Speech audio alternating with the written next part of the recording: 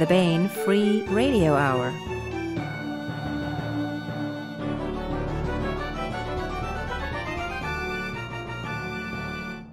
On the podcast, evil dies hard in the small town of Silence, Maine.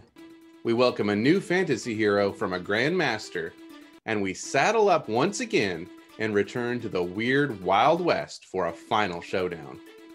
And when an ancient evil haunts Dust Bowl-era Utah, who you gonna call? Not the Ghostbusters. That's right, Hiram Wooley, the cunning man himself, is back. Plus, we continue our ongoing audiobook serialization of David Weber's Honor Harrington masterpiece, Uncompromising Honor, all right now.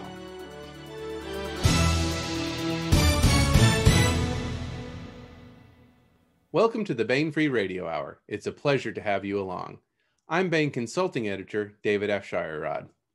Today we're bringing you part one of my conversation with DJ Butler about the new novel, The Jupiter Knife, which is out now in trade paperback and ebook formats.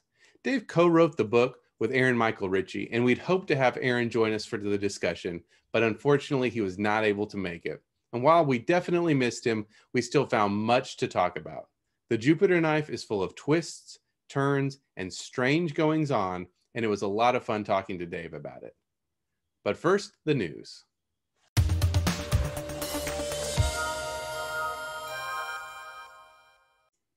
The February mass market paperbacks are in. First up, Breaking Silence by Mercedes Lackey and Cody Martin. Breaking Silence is the latest entry in the celebrated Serrated Edge series. The Blackthorns, dark elves who feed off misery, have been all but defeated by teenage Stacy and her friends, and the town of Silence is on the upswing. But the Blackthorns have not yet given up the fight. The soul of Silence is on the line, and it is up to Stacy and her friends to push back against the encroaching darkness. Next up is Penrick's Progress by Lois McMaster Bujold. Baen readers will no doubt be familiar with Bujold from her celebrated Vorkosigan saga. Now, welcome a new fantasy hero from this SFWA Grand Master.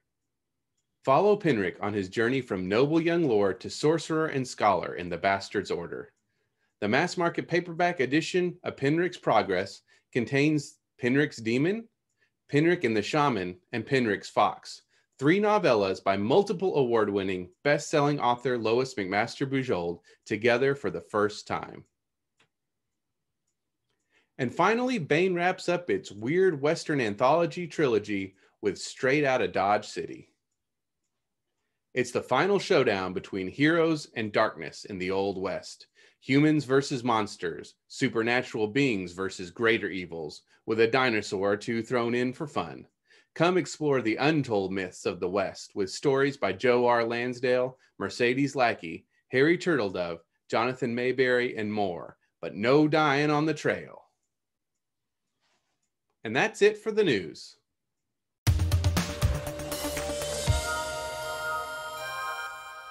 And now part one of my conversation with DJ Butler about The Jupiter Knife, which he co-wrote with Aaron Michael Ritchey.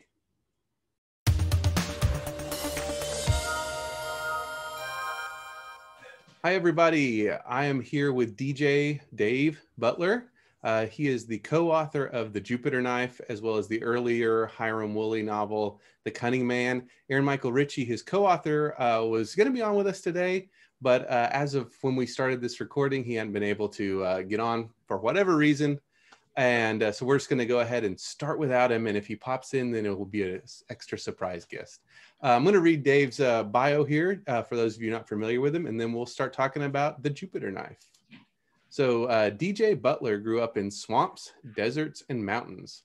After messing around for years with the practice of law, he finally got serious and turned to his lifelong passion of storytelling. He now writes adventure stories for readers of all ages, plays guitar, and spends as much time as he can with his family. He's the author of City of the Saints, Rock Band Fights Evil, Space Eldritch, and Creshling from Wordfire Press, and the Witchy War series from Baen, which includes Witchy Eye, Witchy Winter, Witchy Kingdom, and Serpent Daughter, as well as In the Palace of Shadow and Joy, also from Baen Books. I already mentioned The Cunning Man, and now this new novel, The Jupiter Knife, which I have got right here. Dave Butler, is great to talk with you from, I'm in, you can see in Utah, and you are in outer space. So. And I'm in outer space. Yeah, technology is marvelous these days. Thank you. Wow, I feel like I have an oeuvre. The introduction is so long now. So many books. So we're here. Like I said, this is the new book, The Jupiter Knife. The marvelous Dan Dos Santos cover. Yes. Have amazing covers. Yes, when we all oohed and awed when we saw those revealed at the Bain Road show, whenever it was at Dragon Con. They're great. This is the second Hiram Wooley novel. Yes. The first one was The Cunning Man. I'm sure you probably talked to Tony about that when it came out. So we may be covering some of the same ground again, but I think that's okay. So I read both of them this week. Cunning Man had been on my to-read list for a long time, and I thought this is a perfect opportunity. So I'm really excited to talk about these with you. These are, I guess, let's talk about the genre of them first. They are sort of mysteries, sort of urban fantasy, but they're not very urban. So let maybe set up where these take place and, like I said, the genre of them, and also tell us a little bit about the characters. Yeah, genre is interesting because I sometimes talk about them as urban fantasy. That's sort of the big genre they approximate most closely. I think occult detective is a closer match. Something like Manly Wade Wellman or some of the sort of Sherlock Holmes stories, not by Conan Doyle, right? Sherlock Holmes versus the Cthulhu mythos kind of thing. I had a really interesting reviewer write and say Hiram Wooley is he's the photographic negative of Indiana Jones. Indiana Jones is the man of science who raids other cultures for their sacred secrets. Hiram Wooley is a Jones-like figure in a few ways, right? And there's some Indiana Jones homages in his fedora. There's a bullwhip scene in book one that is absolutely an Indiana Jones homage. But he's the keeper of his own culture's sacred secrets, and he brings value to the world with those things rather than revealing them to the world or putting them in museums, which I thought was an interesting way to talk about it.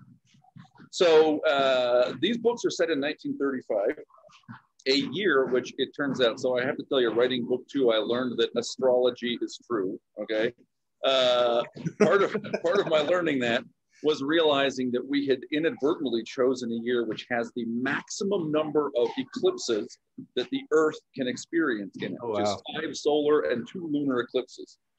Not only that, but we accidentally set book one during the weekend of a solar eclipse, which we didn't know. So fortunately, we have it snowing. Mm-hmm. And the weekend we chose to put book two in also turned out to have another solar eclipse in it. Wow. So yes, 1935. So the protagonist is Hiram Wooley. He was he's the abandoned son of a polygamist father. So he's raised by his mother, who disappears mysteriously, and then he's raised by his grandma Hetty on her sugar beet farm. He's a sugar beet farmer in Utah in 1935. And in 1935, he's in his 40s, and he's a widower. Grandma Hetty is long gone. He owns the farm, and he has an adopted Navajo son. Hiram fought in World War I. He was led to do so by visions, where he encountered a Navajo, became friends with a Navajo man, Yazzie, who went for similar reasons. And when Yaz died in the trenches, Hiram promised he'd raise his son. And so Hiram's adopted son, Michael, is where Hiram is. So Hiram's a farmer. Hetty taught him to farm. She also taught him her traditional magical lore. So he's a keeper of secrets in a time of great transition, right? In fact, he's one way to think about him. There are many ways to think about him as a character, but he is a guy who stands across multiple thresholds. He belongs to past and future worlds, to male and female worlds, to secular and religious worlds, to magical and scientific worlds at the same time. And so his son, on the other hand, is in book one, aggressively materialist, scientific, and progressive.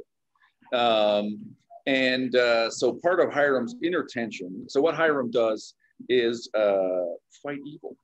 He fights evil with his magical lore on behalf of the poor, the widows and the fatherless, right? This is religion pure and undefiled. So, but he feels like he's losing Michael, his son, and so he keeps secret from him. There's already tension over the fact that Hiram believes in God and Michael aggressively does not. So Hiram for sure keeps secret the fact from his son that he is still practicing Grandma Hetty's crafts. He's a practicing magician. Although that's not a word Hiram would use. Hiram, when pressed, when asked, he simply denies, I'm not a wizard, I'm not a soothsayer. I'm just a guy who knows what works. When he's pressed, he'll say, Grandma Hetty said of herself that she was a cunning woman. I guess that makes me a cunning man, which is an actual English medieval and early modern term for a kind of practitioner of magic. So Hiram's a farmer who goes about fighting the magical demonic evils of the Great Depression using his grandma's magical lore with his adopted son's sidekick, who will grow up to be a scientist or a high-powered lawyer or something like that. So that's the setting, and Hiram. Yeah, I definitely want to talk about, because I think one of the main themes and one of the things, I always feel like, I'm an English major. I always feel like I make these things so English major. We want to talk about like the bullwhip scene, or what about when he stabbed the guy? I always make these like, let's talk about the theme, but I think the theme is what enriches this beyond just sort of what would otherwise be still a great story and a great action-packed mystery. But the theme, since you brought it up a little bit, of this science and religion, or science and materialism versus the supernatural world, I think is a theme that really runs through both books, especially this one, because as you said, he keeps a secret from Michael, but Michael, by the end of the first book, he's sort of Indiana Jones at the end of Raiders or something, right? Even though you can't really deny anymore. You can't really deny it anymore. He keeps trying to, and to me that was like, we'll talk about the plot in a minute, but the thing that really made these books special is this idea of the old ways. I'm going to read a quote. I'll read you or Aaron's writing. I don't know who wrote this passage, but let me find it. This is from towards the end of the book, but no spoilers or anything. If all mystery disappeared, if all the old ways vanished, what would be left? Science and logic only? Could they explain a man's life, give him comfort in this time of need, nourishment for his soul? Hiram wasn't sure.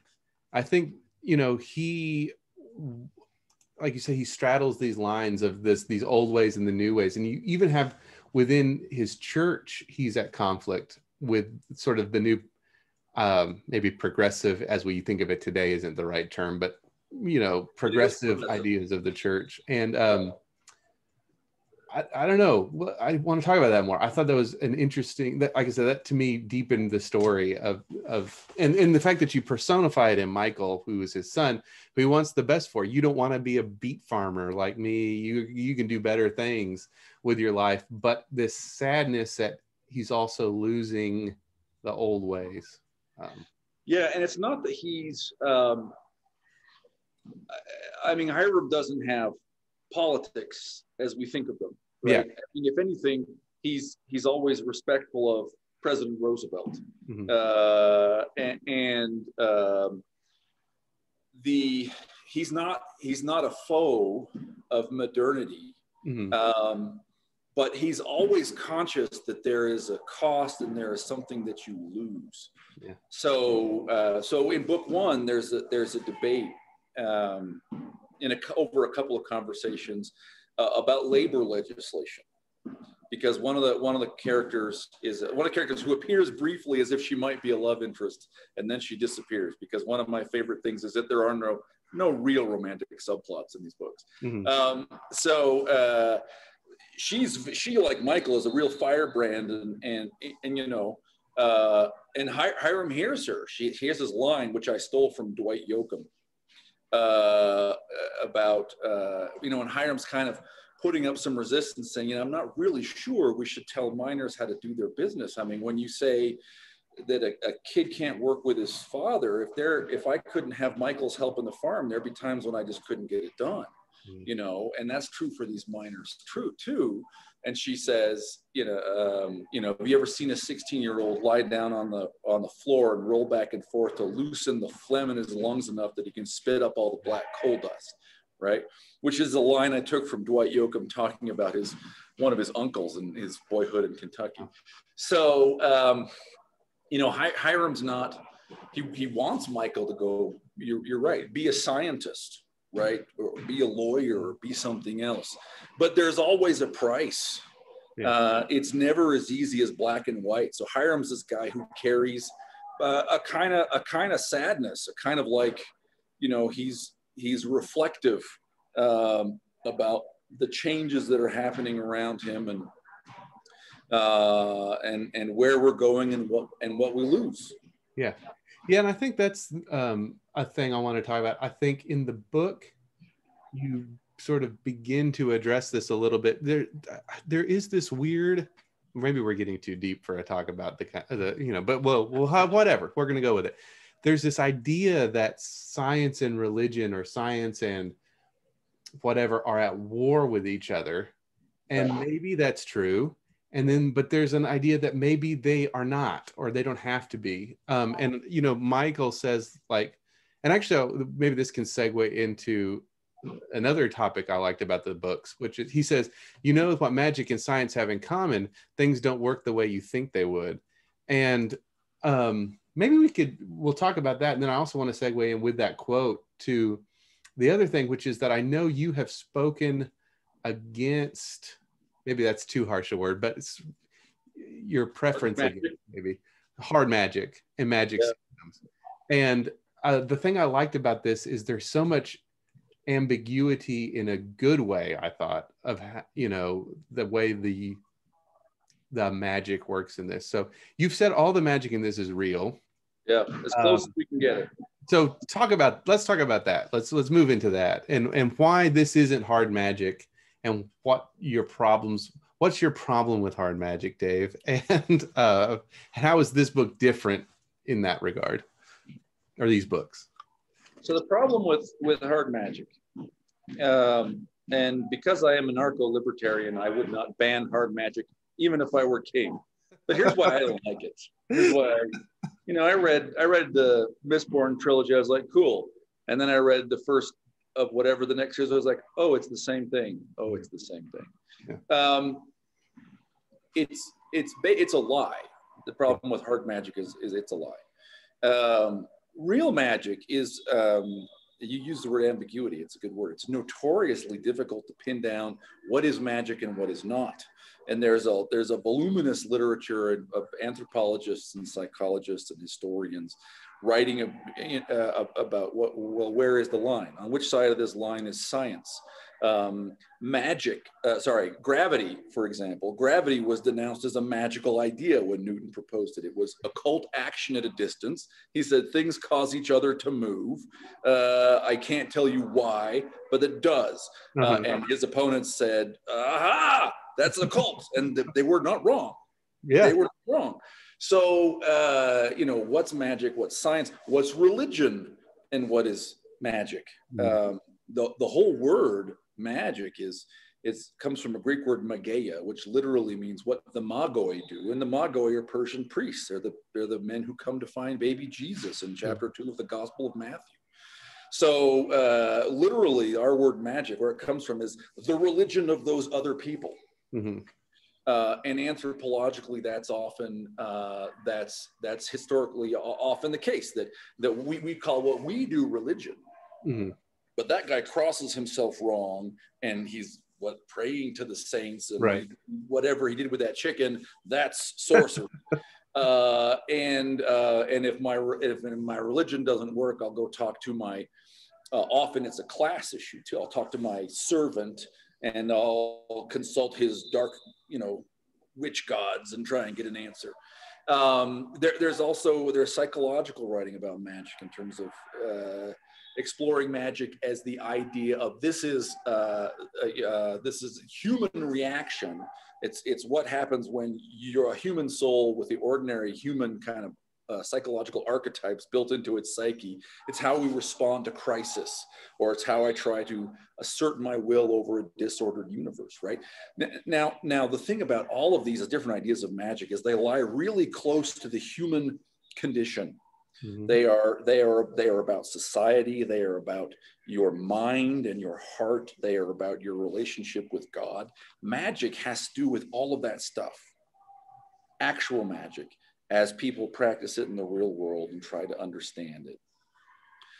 Hard magic sweeps all that away and says, okay, let me pick something schematic, a list of 10 metals, the visible colors of the color spectrum, whatever bullcrap thing, calories, and different kinds of fabric. And I will make a schematic mm-hmm. that says, oh, plastic wizards can do this, metal wizards can do that, airbenders, whatever. So look, that's fine if you want that. At that point, it's pure adventure fiction. You're no longer, you've taken out of fantasy literature that piece of it that lies extra close, super close to the human spirit. So that by nature, what fantasy literature should be is the what if literature of human spirituality, and you've taken that out, and you're not really writing true fantasy anymore. Yeah. You're writing adventure stories with superheroes or with science fiction type made up rules on a made up world, and that's fine. It's just not fantasy anymore, and you've denatured it. You've given up its birthright.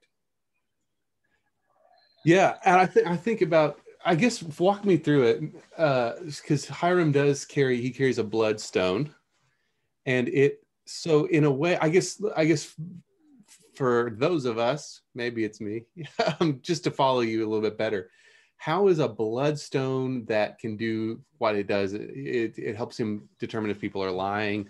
It can bring him fame, various things. How is that different from? Cause rain. Yeah. What's it? It brings rain. Yeah. Stanches the flow of blood, prevents him from being deceived. Yeah. Well, I didn't make any of that up in the first instance. Well, there you go. Yeah. So in the real world, in kind of the European late medieval Renaissance period, magic got codified. This is Renaissance courtly kind of magic.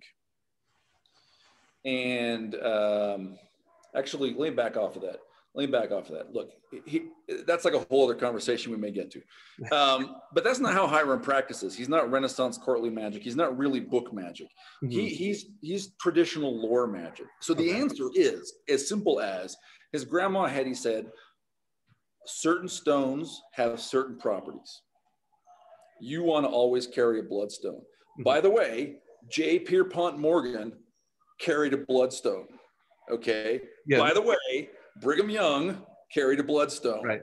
And we should say this is not in your book. This is IRL, as the kids say, right? This is IRL. Yeah. You read JP Morgan's biography, the dude carried a bloodstone. Yeah. So, which is it's a heliotropius. It's a little green speckled stone. If you go, well, you're in Moab.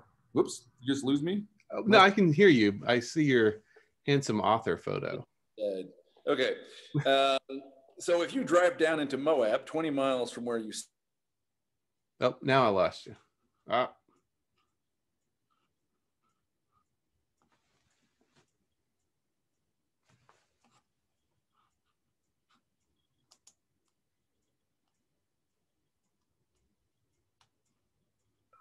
Are you hearing me? Now I'm hearing you, but I'm still not seeing you. You're still not seeing me. Yeah. Okay, let me rewind. At least you can hear me with my still picture is a picture of me. Yes. So the bottom line is that that certain stones are believed to have certain powers. And to you or to me, those may appear to be utterly random associations. Why would the same stone, a little not especially precious green speckled stone, bring rain, prevent deception, and stanch the flow of blood and cause fame? That's like a random grab bag of stuff, but that's some of the traditional lore. By the way, when you start writing books in which you describe some of these ideas in a non-judgmental way, and you talk about them in a non-judgmental way, people come forward and say things like, I have a review on Amazon that says, there are numerous practices of both my mother and father described in this book, right? I have a woman in Texas came forward, wanted to have lunch, and said, let me tell you about my stone magic. And she started showing me all her stones and what they do, right? So Hiram's magic is not made up. Almost all of it comes out of we're really one of two places. The English cunning man tradition, which a lot of academic work has been done on that in the last 30 or 40 years, about the sociology of these people, who they were. There's a book, let's see, what's his name? I think it's called The Grimoire of Arthur, I want to say Arthur Lancelot, that can't be right. But there's a 16th century cunning man's grimoire that's been published in its entirety. Just here's a facsimile of the grimoire this guy had. The other main source for what Hiram does is German, but it's extremely American. As you probably know, the great invisible ethnic group in the United States is German. There's like 100 million Americans with German ancestry, including me. But of course, it became deeply uncool to be German a couple times in the 20th century. For some reason I can't put my finger on. Yeah, I don't know why. And so people they really Americanized by and large, right? But the biggest selling magical grimoire written in America, the best selling magic book of American occult is German. It's called The Long Lost Friend, or Vorbegorener Freund or something, by John George Hohmann. And it's a book about the Braucher, the Braucherei, the German active praying tradition.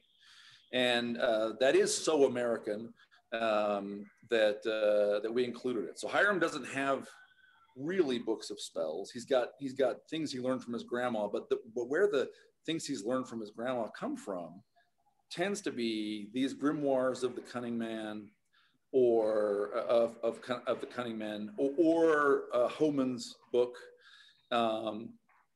or some closely related sources, including, oh shoot, now I'm forgetting the title of it, The Discovery of Witchcraft by Sir Reginald Scott. Yeah, I think you quote that in the front of one of, oh yeah, here we go. The first, this book too. Yeah. Yeah. So The Discovery of Witchcraft is a fantastic book. Reginald Scott is an Elizabethan country gentleman from Kent. And he's a lawyer, and he has a career doing kind of county offices, and he writes 2 books. And the first one is he advocates bringing hops into England to make beer with. And then the other book is The Discovery of Witchcraft. And the point of The Discovery of Witchcraft, it's a super fascinating book, because the point of it is he says, listen, you got to stop persecuting witches. All you're really doing is, you rich men, when some old woman gets in your way, you accuse her of being a witch. And the book is this long description of all of this of proceedings against witches and claims that witches do. And what he says is, I'm ridiculing this. There's no such thing as magic. That's complete nonsense. But he records in great detail what people do and what they're believed to have done, so that the book becomes a kind of a spell book. Yeah. So that's the one magic book Hiram is ever said to have read. As a doughboy, he's in London briefly. He gets into a library. He copies this whole thing down. And other than that, what he knows is, so here's the point. We've said many words. What he knows is traditional magical lore that exists in the real world. And he mostly knows it through what his grandma told him. Right. Okay, so let's see. We were talking about magic. Yeah, so hard magic is fine. It's childish. It loses the power of magic. Yeah. Let's talk about, let's keep going with this magic theme because, or maybe with this theme, I don't know. The thing that is also interesting, you mentioned Indiana Jones, who is like my favorite hero of all time, probably, and especially in Raiders, of course. And the thing with him I'm going to give my quick Indiana Jones thesis statement, which is that Raiders is the outlier, not Temple of Doom or Crystal Skull. Those three are actually more of a piece than Raiders. Raiders is actually the oddball. No one else believes me, but Christopher Rocchio agrees with me on this. No, I think so. Let me continue your thesis. Okay. I agree, because you've said this. I'm now quoting you back to you. Oh, okay. Because Raiders is an homage to the 30s pulps. Mm-hmm. 2, 3, and 4 are homages to Raiders. Yeah, right. Yeah, exactly. I agree with that. But the thing about Raiders with the characters, he's much rougher edges. He's not quite he's probably an anti-hero. But the thing I like about, you said he's a negative in a way, or the reviewer did, of Hiram Wooley is a negative in Indiana Jones, is that Hiram Wooley is not an anti-hero in any way. I found that refreshing. You know, I was talking about this with my father-in-law, who's a big reader and science fiction fantasy fan. And, you know, I was reminded of Alan Moore, you know, who kind of gets blamed rightly for a lot of the anti-hero stuff. But he was like, the problem is that the anti-heroes work when there's mostly heroes and they have something to contrast.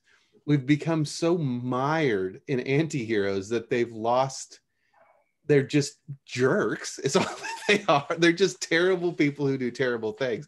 They're not really even anti-heroes anymore. So it was nice to see Hiram Wooley as just a hero. And he's not to say he doesn't have faults. He's got many faults and he has doubts. But he's not, he is a person who is a godly person and who takes things seriously and tries to help where he can. And so that was a refreshing thing to me. And it was also interesting to see then how here he is, I think, you know, you said helping the widows and the poor, orphans and widows and the poor. And yet he runs afoul of the church in a way by doing that in the book. I don't know, just maybe talk about that a little bit. And that's not a huge theme, but it does come out, you know. It's an ongoing theme. Yeah. So, and it connects back to some of our earlier conversation too. So another way to think about Hiram is to say he's an answer to the question, okay, what might a paladin, like a D&D style paladin, look like in 1935? A guy who is a fighter, who's also a holy man and has a kind of crusade. What does that look like? Not in a crazy 1935, but in a recognizable 1935. And the answer is, I think my answer is Hiram Wooley. He is self-sacrificing. He'll take a lot of abuse from people, and he's slow to anger in response, and he's not out for his own wealth at any point, and he really wants to do right by the poor. Now, so one of the transitions, so 1935, this period is liminal. It's a period of transition in many, many ways, right? The government's getting a lot bigger. We're starting to regulate things we never regulated before. You got a national news media, coming in. There are also some transitions that are actually pretty specific to Hiram's Mormon background. So, for example, the fact that he's born in a polygamist family when it's fairly common in 1891 or whatever. But by 1935, it's definitely illegal, and people are on the lam in Mexico and Canada for it, right? But another piece is, it just so happens that the Mormon Church is reinventing itself in the period 1910 through 1940, and they're trying to become more American. Hey, we're more like you. We're not those crazy people our grandparents were. Here in the desert, yeah. here out in the desert with 7 wives and the Danites and whatever. So generically, Hiram has enough foot in the old world to sort of run into conflicts in the new. And so there are people who, like him, grew up in the world where women healed by the laying on of hands, and people practiced glossolalia and had a much more magical worldview. And now in 1935, we really want to get sort of be much more scientific. And real specifically, 1936. So one of the things that the LDS Church does very well is its welfare system. We get a lot of good press for this, and we should, because it puts decision-making power really close to where the need is, helps to avoid sort of long-term dependency without getting, and there's no overhead, there's no government bureaucracy, right? All of that starts being invented in the year 1936. And it's invented, you did not imagine it was going this direction. A little Mormon history lesson for you. So in the Depression starts, first half of the 30s, you get local leaders experimenting on their own, trying to figure out how do we keep people fed, how do we get people, work with dignity so they're not sitting around being fed by their neighbors, right? And it's a little kind of federal, there's people allowed to experiment locally. In 1936, the church says, well, we're going to start to roll this out. And it eventually becomes, what it is today. So Hiram's on the far side. He's right before that's happening. Mm-hmm. And so there is a coming movement towards bureaucratization and standardization in what he does, helping the poor. He is a guy who's willing to just get in the truck and drive a load of food. He hears there's a guy needs a well dug. He's going to go dig the well, right? And so even like in his leadership, there are people who see him as remnants of a barbaric and witchcraft obsessed past, and who want to replace him and what he does, even what they value of what he does, with a more efficient, a more organizational kind of attitude. And so he's sort of a reminder of a past that we want to get rid of in a couple of ways. So we have these two characters, and these are actually real men. Smith and Wells are real guys. They're in Wikipedia. You can find them. They're the first and second counselor in what is called the presiding bishopric, which is, I don't know, some readers are like checking on that, like, what? Turn off. Okay, sorry. So this is like the group in the LDS Church that manages physical stuff.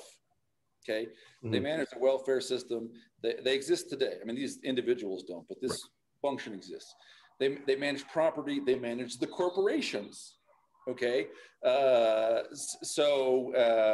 these are real guys. The first and second counselor, the number 2 and number 3 guy in this group in 1935, and we've set them up like the good sergeant and the bad lieutenant mm-hmm. in a police procedural. Okay. Mm-hmm. So you read or you watch a police procedural detective story where the good-hearted but maybe slightly out of bounds hero cop has a bad lieutenant who wants him fired, who wants him busted, who wants him probation, says, give me your badge, give me your gun, and a good sergeant who's always trying to stick up for him and run interference, right? And so we've set that up in the form of these two guys. And the story opens with this conversation between the bad lieutenant who's threatening excommunication and, man, you're in trouble and you're off the reservation and I've heard bad things about you. You're performing magic, aren't you? Aren't you a sorcerer? And then the good sergeant who's like, hey, now, he's doing good work. We need somebody to try and keep Hiram in play. Yeah, and I liked how he kind of throughout the book, he sort of like wants to keep everything on the DL because he doesn't want, he has this good heart. He's not doing this for his own glory, but also because he doesn't want to get in trouble. And the bloodstone is kind of thwarting him in that it can bring fame. And so he's like, I need this thing, but it's, it's messing him up. I guess it's fascinating. It's interesting. This is probably out of bounds for this, but it's fascinating because I've been reading some Wendell Berry stuff about culture and agriculture and how this sort of like very neatly taught. It was weird to pick up this book and be like, Dave Butler's writing about this too, but there's a wizard, and these old ways of doing things. And I think it's important that Hiram is a farmer and that there was a different kind of understanding. And maybe this is what we talk about a little bit, what we talk about when we talk about magic, of natural rhythms and the earth versus sort of and you're talking about this with 36 coming in with the bureaucracy and efficiency and mapping. It kind of in a way ties into what we're talking about with hard magic, mapping everything down so it's in little boxes and explained versus the sort of messy world, which you can know in other ways. And I think was interesting to me is the conversation between him and Michael. Michael wants everything to be scientific method and materialism, and Hiram is kind of saying that stuff's fine and good, but it's also there are other ways of knowing things as well. And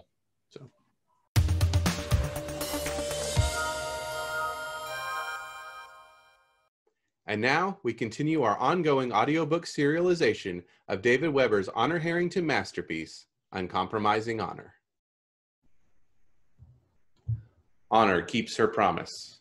The Solarian League. For hundreds of years, they have borne the banner of human civilization, but the bureaucratic mandarins who rule today's league are corrupt and looking for scapegoats. They've decided the upstart star kingdom of Manticore must be annihilated. Uncompromising courage. Honor Harrington has worn the Star Kingdom's uniform for half a century. Very few know war the way Honor Harrington does. So far, hers has been a voice of caution. But now, the Mandarins have committed atrocities such as the galaxy has not known in 1,000 years. They have finally killed too many of the people Honor Harrington loves. Uncompromising vengeance. Now, Honor Harrington is coming for the Solarian League, and hell is riding in her wake. Cargo container H&L 1007-9-463H. Freight hub number 7, Bay 16 Beta, Beowulf Gamma, Beowulf System. The cargo container had been parked in its storage slot 2 local days after it had been dropped off. It had been there ever since, waiting for a representative of Stickle and Lyman, one of Beowulf's larger manufacturers of small craft and shuttles, to collect it. The manifest chip listed its contents as an Archon 3 cargo shuttle's fusion bottle, which explained its large size and mass. And obviously, it was exactly the sort of shipment Stickle and Lyman might expect or, for that matter, be sending to someone else. The only problem was that Stickle and Lyman had never heard of it, and the SNL tracking number in the manifest chip was completely bogus. In fact, it contained a laser-pumped nuclear bomb. The security scans had missed it entirely, exactly as the people who'd actually shipped it had expected. It wouldn't have been readily detectable as a weapon under any circumstances, since it contained no radioactive elements and the fusing lasers were a legitimate part of the shuttle power plant. The power supply and the actual hydrogen pellet were concealed inside the bottle itself, and the bottle's walls had blocked the scanning systems. And so it had sat there, waiting to be claimed by someone who didn't even know it existed. Harold Simmons Gilchrist listened to the cheering all around him and tried not to spit on the deck. His instructions had been unambiguous, but his control hadn't told him, or hadn't been able to tell him perhaps, exactly when the Sollies would get around to attacking, and he'd been away from his station at the critical moment. There'd always been a possibility, a probability really, of that happening.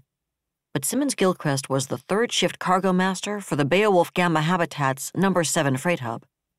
It would have taken someone pretty damned senior to get in his way when he insisted on reporting for duty in the face of such an unanticipated emergency.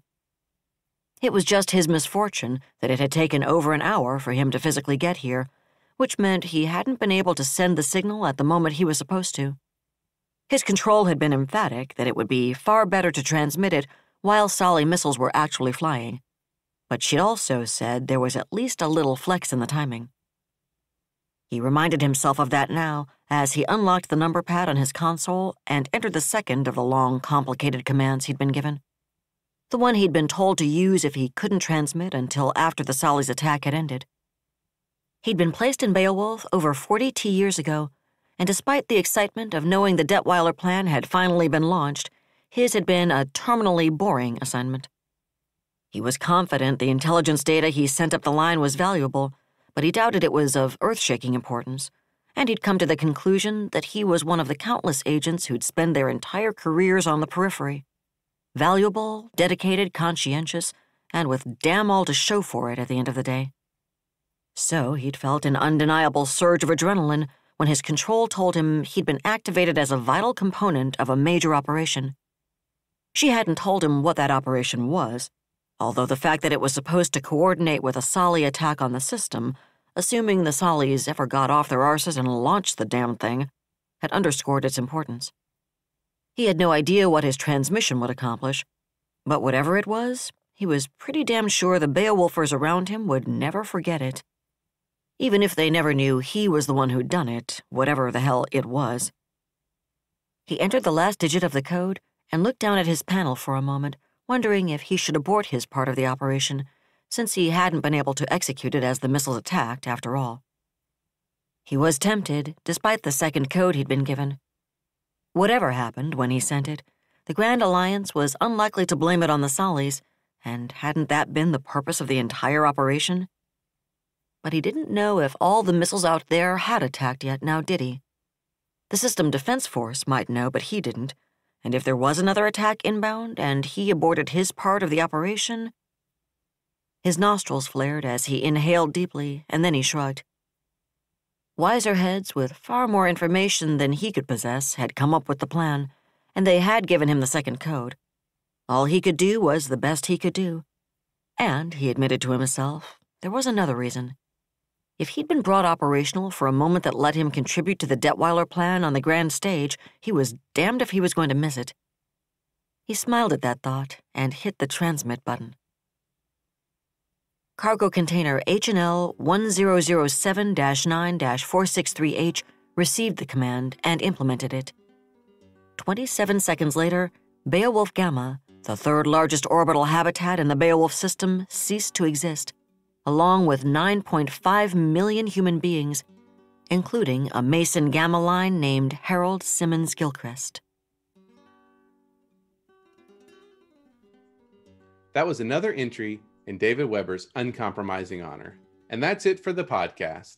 Thanks as always to Audible.com and podcast theme composer Ruth Judkowitz.